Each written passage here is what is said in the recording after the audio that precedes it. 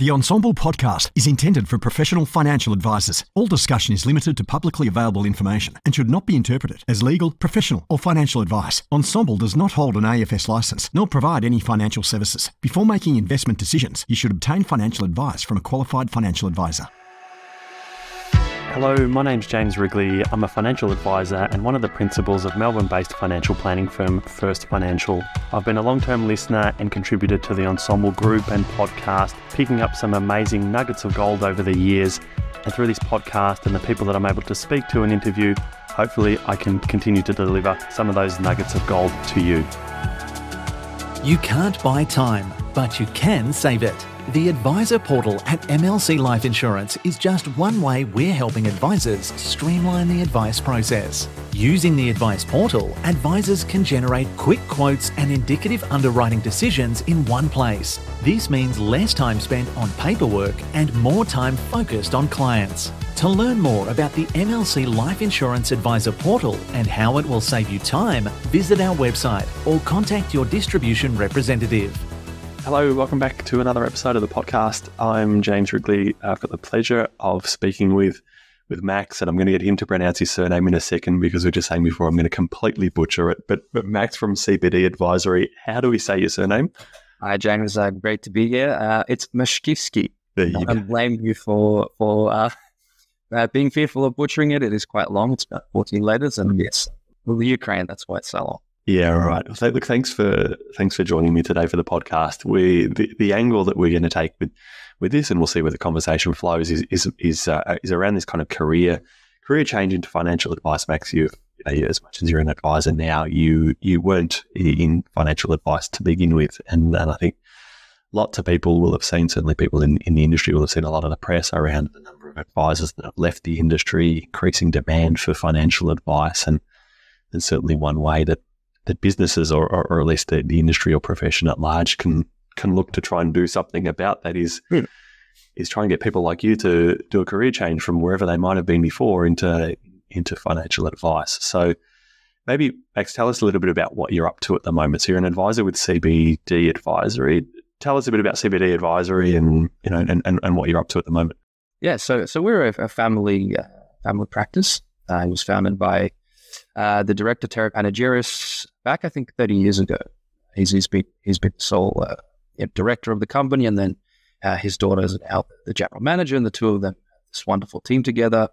And I came in about 3 years ago. How big's the team? Yeah, so the team we have about 10 people onshore, 3 advisors. I'm the fourth now. We have 1 advisor on maternity leave, so 3 at the moment in the office, and then we have 3 staff members overseas as well. Yeah, okay. And where are they based from? Oh, probably in the Philippines. In the Philippines, yeah. Okay. Yep. Right. And we service around about 300-400 clients, and we're holistic advisors as well. So insurance. Any particular demographic of clients, particular niche or anything like that? Not really. We're quite open to really this service offering is divided into 3 segments. Accumulators are the ones that I typically look after. So people who are 25, 35, just starting out their financial journey, usually high incomes, low assets, and we help them grow their asset base, invest their money appropriately, get some cover in place to protect them, make sure their estate plans are getting done as well. The senior advisor looks after slightly older demographic typically, and then Terry usually looks after high net worth clients, those that are just nearing retirement, peak of their asset base, and he helps them to transition to that retirement journey. Gotcha. And it's kind of 3 distinct demographics of clients and 3 sounds like kind of 3 advisors doing different things with different people. How do that, and you might not have experienced it just yet, but is the idea that as someone moves through that journey, they go from that 25 to 35 year age bracket to the next one and to the next one as they go through those 3 different stages, that they would move on to a different advisor? Or would you work with that group of clients, and as you get older and they get older, you start to work with them differently, and then eventually start to work with them differently again when they're 60 and retired? Yeah, it's a great question. I think at the moment that divide is more reflective of where the current stage of the business is and the current client base is.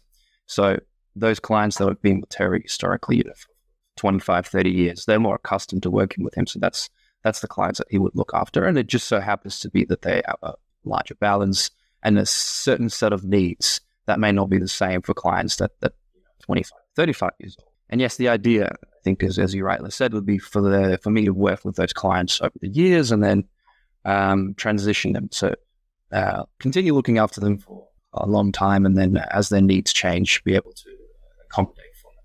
So no, essentially, we want to make sure we work with the same group of clients and we're the same face that they see, they're familiar with us, because there's a certain level of coaching and comfort that goes hand in hand with giving good advice, and we kind of want to make sure that stays across. Yeah, absolutely. And that's a pretty long-standing business. I don't know the stats in the financial advice space, but I wouldn't imagine there's too many businesses that have been around for the best part of nearly 30 years in financial advice. Has it always been a financial advice business? Correct. I do remember distinctly Terry saying that they used to do mortgage broking at some point in the past. But over the last 10, 15 years at least, it has been just financial advice. Yeah, right. Yep. And yeah, you're probably right. It's quite a fragmented industry, and you wouldn't find a lot of businesses that have been around for as long as we have. Yeah, I reckon you'd probably find more commonly there's accounting businesses that have been around for that long, and the accounting business might also offer financial advice services. But if it's just a financial advice mortgage broking business, really without that accounting element to it, I dare say there's probably not too many businesses that have been around for that long. So obviously doing something right if they've been around for that long. That's fantastic. Now, as I said at the start, we wanted to spend a fair chunk of the podcast today just talking about this idea of a career change. So whilst you're working financial advice at the moment, you said you've been there for nearly 3 years. Is that what you said?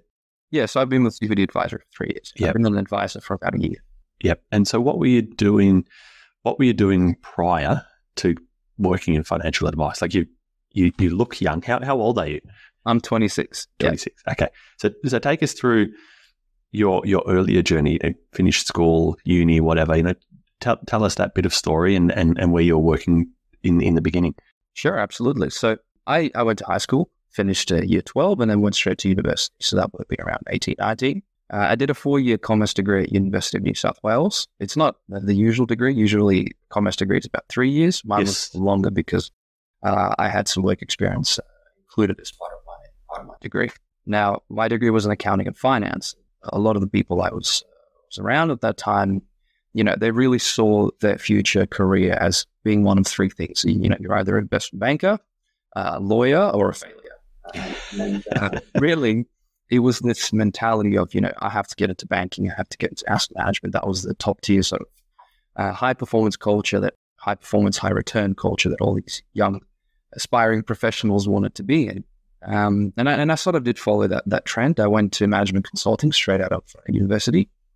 So to finish the 4-year degree, and I went into a top tier US firm, and I worked there for 2 years. And that's what I did before I joined the financial advisory game. I did, however, know about financial advice beforehand. I did a small internship with an advisor back at uni.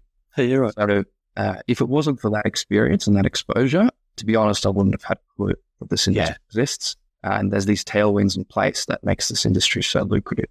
Yeah, and so that placement internship that you did, was that part of your kind of 1-year work experience that you did as part of the degree, or was that something that you did over and above the requirements of the degree? It was just over and above, actually. Yeah, it was by sheer coincidence that essentially it was a colleague of my dad's that had a financial advisor that he spoke very highly of. He said, Max isn't doing anything over the summer. Why don't you go and then have a chat to so-and-so and see if he can give you a couple of weeks of work experience? Yep. So I went out to Parramatta and I worked with this financial advisor named George.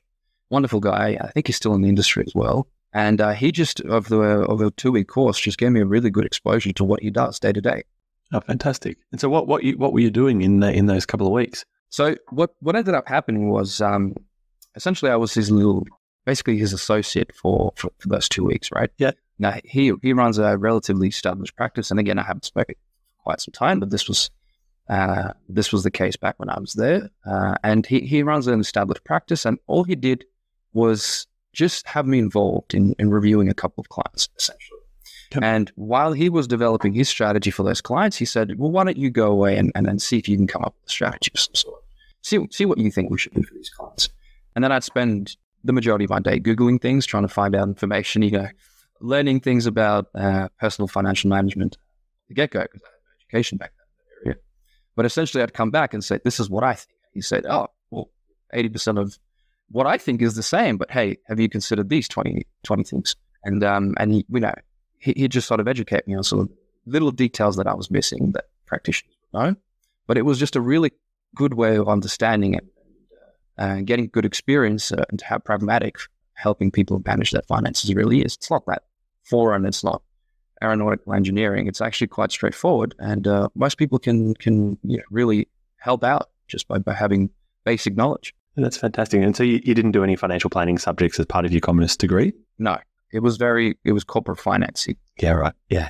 So I did one financial planning subject as part of my degree, and I don't recall doing terribly well. I passed it. I know that I definitely passed it, but I wouldn't say it was one of my better subjects. I had no idea what it was all about. I just remember being in some lecture and some guy or girl, I don't know, there was someone that I remember came in a suit and stood at the front. They were practicing financial advisor and spoke about something. I had to try and learn about this super system. Yeah. Anyway, here I am working in financial advice. So what was so you worked a couple of years in management consulting. What was the turning point for you to say, actually, this financial advice stuff that I spent 2 weeks doing an internship seems like maybe something that I want to spend a bit more time in here. What was the turning point there? What happened? So really, it was a turning point. There were two driving factors, really. What pushed me out of consulting and what pushed me into financial advice. What pushed me out of consulting was, I suppose, the work-life balance. It's quite a challenging industry to maintain a work-life balance in, and the exposure to certain industries wasn't there. And this was a lot of this is to do with the type of work that your firm is contracted to do. So really, it's out of your control. You're allocated to a project, you're allocated to an industry, and you sort of stick there and get the work done. So that wasn't very appealing to me. And given I have a finance background, I wanted a bit of exposure in that finance sector, right? But also what pushed me out was the fact that I was helping these multi-billion-dollar conglomerates make a little bit more money. Put an extra number at the bottom line on a P&L. And really, I didn't feel like that satisfaction was there in terms of actually seeing tangible benefits for people. Because at the end of the day, the employees in these companies that we would consult to, they'd still get their pay. The senior executive manager might get a bit bigger bonus, but really it wouldn't make much of a change to their life. And you never got that satisfaction for putting in crazy hours of work. And finally, as a migrant to this country, I was involved quite intimately in my parents' finances. So basically, they didn't speak English very well. They weren't financially astute. So I did a lot of that financial management for them. And I did feel like it's something that I was quite good at and enjoyed doing. And you saw that if you were just armed with basic facts and knowledge, you could help people with their financial position. You could help them negotiating things with a bank, with a utilities company, with a telco. And I wanted to apply that to my everyday, essentially. So what other industry allows you to do that, but also keep that client interaction, that level of professionalism, educate people and get that reward and satisfaction and keep a work-life balance, because let's face it, it is a big selling point in my personal opinion as a young person. And long story short, I reached out to Angela, who's the general manager here, and she said, well, why don't you come in and we have a chat and see if you could be an associate for Terry. Yeah, and so, yes, I'm interested in how to that. So you'd come to this conclusion that, the management consulting wasn't for you, that you're helping make some massive company a few more dollars, and maybe it sounds like you got a bit more satisfaction from actually seeing the benefit that you're making or you could make in the financial advice space with the individual person. The end person that's benefiting from your advice is the person that's sitting in front of you. How did you then go about finding somewhere to go, and what was your experience in? You had a job and you had a couple of years work experience, nothing terribly much in financial advice. But how did you go in terms of making that jump? Was it just the first place that you spoke to? Did you have to speak to a few different places? Like how did you end up with the job that you've got now? Yeah, it's a great question. I suppose the first thing I'll answer is how would you go about getting a job in this industry if you don't have a lot of experience? And then the only thing I'd say to that is there are a lot of skills that are very transferable from management consulting into financial advice. A lot of skills. In fact, it's a very similar job. It's client-facing. There's a lot of there's some technical elements that you need, but a lot of them are to do with how you present information to people, whether it's written or verbal. And those were the skills I relied on when I was doing my interviews to essentially compensate for the fact that I had very little work experience. I knew about the industry. I did some research on it. I knew the tailwinds that were happening. And this was around about the time when the Royal Commission was just wrapping up. It was the aftermath, the scarred battlefield of advice and advisors leaving in hordes. It was quite a bad time to get into the industry, but and nonetheless, I saw the writing on the wall that a lot of practitioners would leave. There's these attractive tailwinds. The demand is still there. If anything, it's going up. So the fact that I did my homework, the fact that I had those skills, the fact that I could speak well and speak to clients was what got me across the line, I believe. In terms of research, I did speak to a few firms. The CBD Advisory guys that I did end up joining were very attractive. Firstly, geographically, I lived nearby. Secondly, I knew about them. I did reach out. I knew about the family that ran this business, and they spoke very highly. They were spoken of very highly, so yes. I knew I was going into a place, and it was a family business. It was small, and then those were the things that I was sort of looking for. Yeah, right. And so you did an interview of sorts with them. They offered you a job to come on as an associate, and so how long did you spend doing that job of an associate, and how was the learning curve for you in that role? Yeah, I spent a year in that particular role. So what ended up happening was essentially I just came in at the right time. So Terry was the principal of the business, was looking for he did have an associate at that point in time. I was working for a different advisor for 3 months, and then the associate that Terry was working with, he left, and so there was an opportunity to work with essentially the principal business. I did that role for 12 months, and in 9 of those months, I was doing my grad diploma with Kaplan. I had to do, I think, 7 out of the 8 units, but I did all 8 anyway.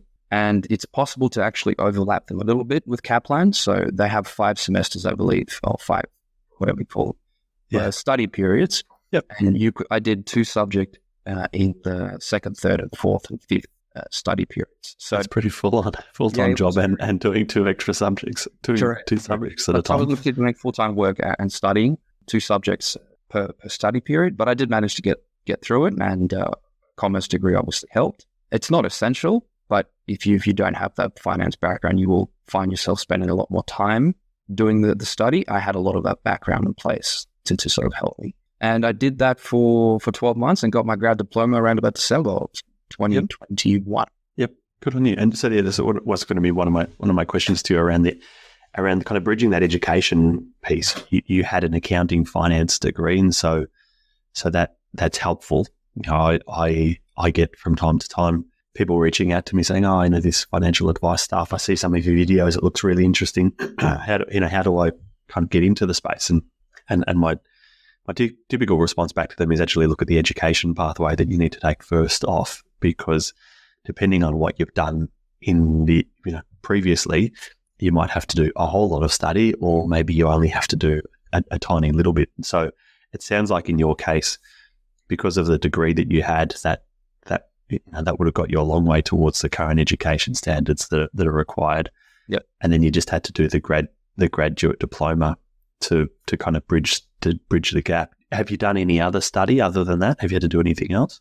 All I did after, I did a CFA level 1 back when I was at uni. Yeah, right. That was more of a extracurricular activity because I was for life. So that's nuts. Who does that? Who does that as extracurricular? No, to be fair, I did see myself going into equity research at some point. Yeah. And that's why, because CFA is a very well-known accreditation in that area.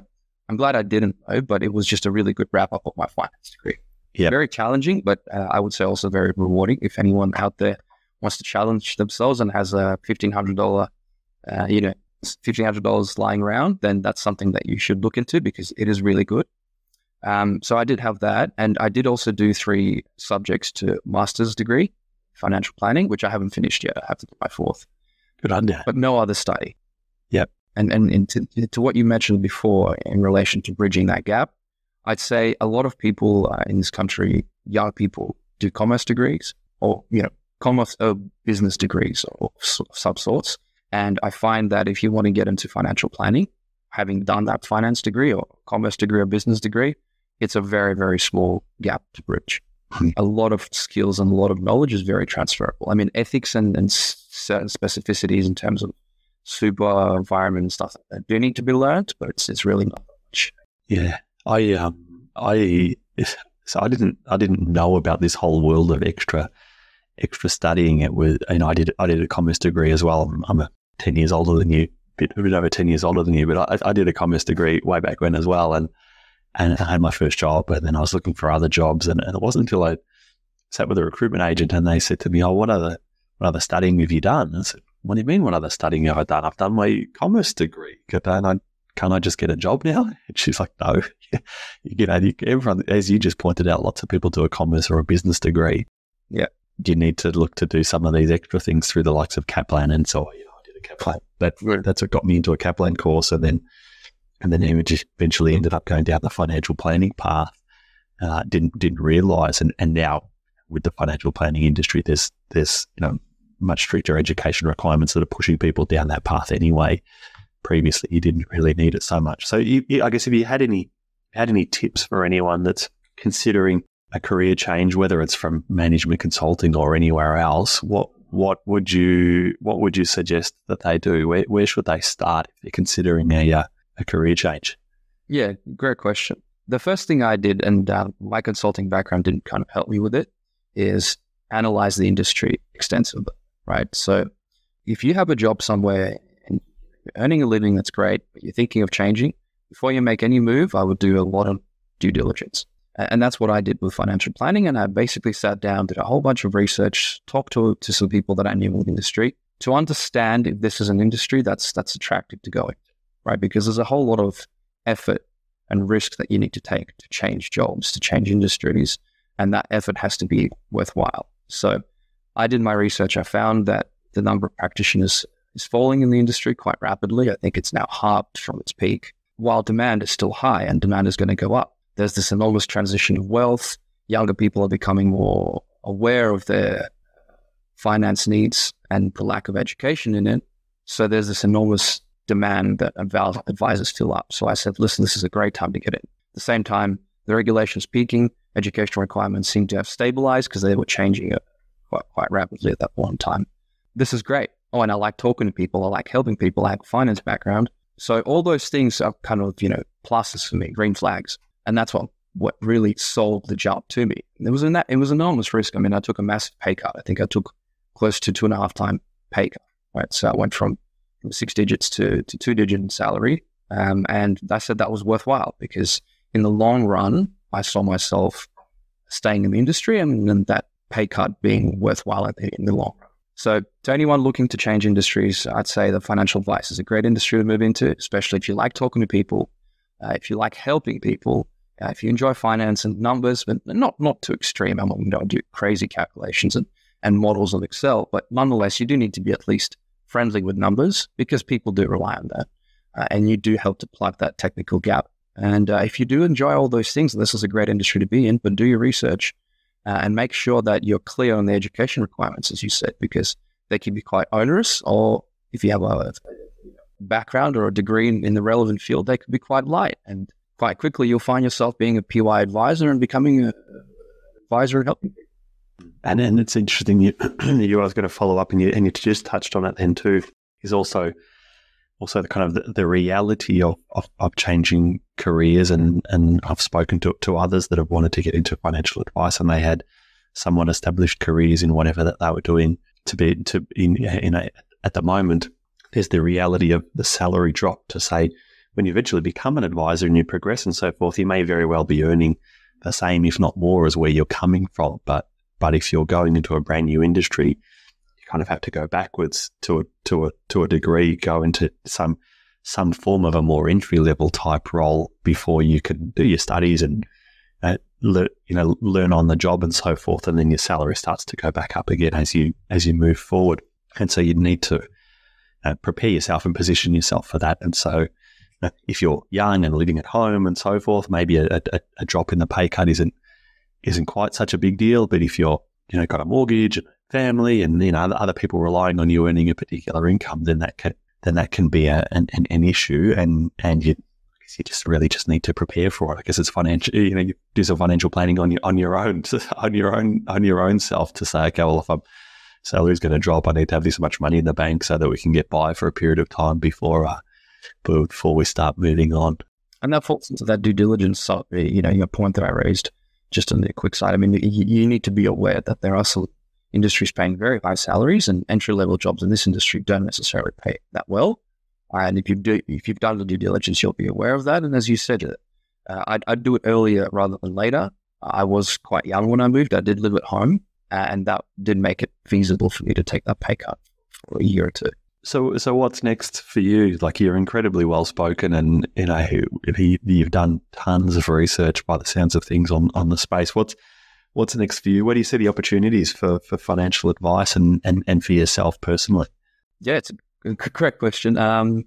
So for me, I say the thing with this industry as well is I find that unlike a lot of other industries which have a very clear and very rigid and long hierarchy, this industry doesn't really. You sort of tap out a financial advisor and you can't really become a super high senior financial advisor. You're just a financial advisor, and really that job, although it looks different across the industry, it's pretty much the same in terms of what the skills you need are, what you really do. So really, it's about building a name for yourself in the industry, and making people see you as a reliable, technically competent practitioner. And you build networks around yourself for people to be referred to you, and you refer to others. So I'm talking about like accountants and solicitors, and really we do say that an advisor is a conduit person. So you speak to an advisor, and if an advisor thinks they need an accountant, they'll refer to you one. If they think you need a solicitor, they'll refer you to one.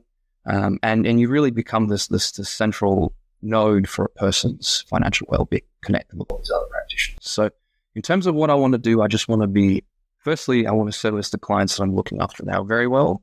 I want them to know me. I want them to feel comfortable with me, and really grow that relationship. Terry always told me that being a financial advisor is is being a therapist in a suit, really, because a lot of this job is that emotional intelligence, being able to talk to people, being able to support them. And a lot of the time, it's just a conversation. Hey, how you doing?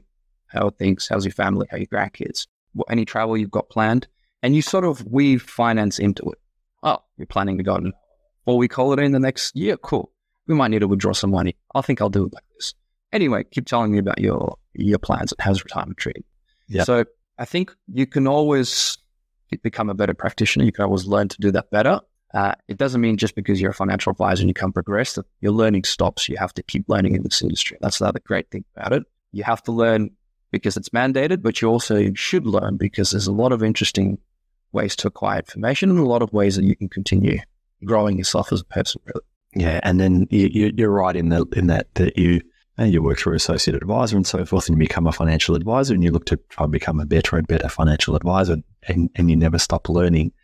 But then for some people, not all, then it becomes this idea of trying to build a team or build a business, build some scale around you, and whether you do that in the current business, and this isn't just necessarily a conversation with you, it's just in general, there's whether you try to do that around you, or you go off and you do it on your own. I've gone down the path of I am a part owner of the business that I work in, a small part owner of it, but rather than go out and do my own thing, James Wrigley, from scratch, it's kind of building a team and growing within the business, so that then you take on more of a management type role of a team of people, and you're responsible for their own career progression and so forth. That's the bit that now starts to give me a lot of satisfaction.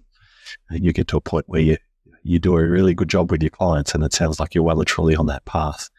And then look for what's going to kind of stimulate you and keep you engaged and so forth going forward. Yeah, absolutely. Yeah. I think once you do your clients right, once you do right by your clients, everything else falls into place.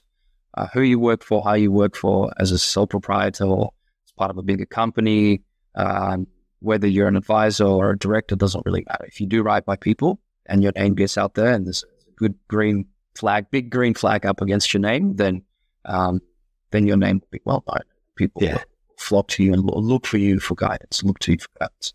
Do you, and you might not have built enough of a profile in the financial advice space just yet, but do you ever get younger people talking to you about career change or what's it like in financial advice or anything like that? Have you gone to that? Because I reckon you'd be fantastic at it. But have you had that opportunity just not really? Yeah. And that, truth be told, I think I should also put myself out there, make myself better known to people who may be considering that move, and make myself available to them. I did have the pleasure of speaking to some people from Ensombl who have a dedicated board specifically for this, which I think is great. Yeah. By the way, if you're listening to this, you know what Ensombl is great. It's almost like a LinkedIn for advisors, and there's dedicated space in it for young advisors and people looking to transition into this industry. And there's questions that could be posted and questions that could be answered. And I just think it's a great place for you to start doing that due diligence, because instead of you going and Googling a whole bunch of stuff about this industry, go and speak to people who are in it, ask questions. That's it. Join the Ensombl community. There's a few in there. I was speaking to someone a couple of weeks ago that's come over from South Africa, and the whole thing that sparked his journey into financial advice in Australia was a couple of posts on the Ensombl platform there. Good. So yeah, absolutely. I agree with your comments there. And maybe this, doing this podcast, thanks for coming on, but maybe this podcast is the first of you putting yourself out there a little bit more and building a bit of a name for yourself. Max, look, thank you for joining me this morning. It's been a pleasure to get to know you.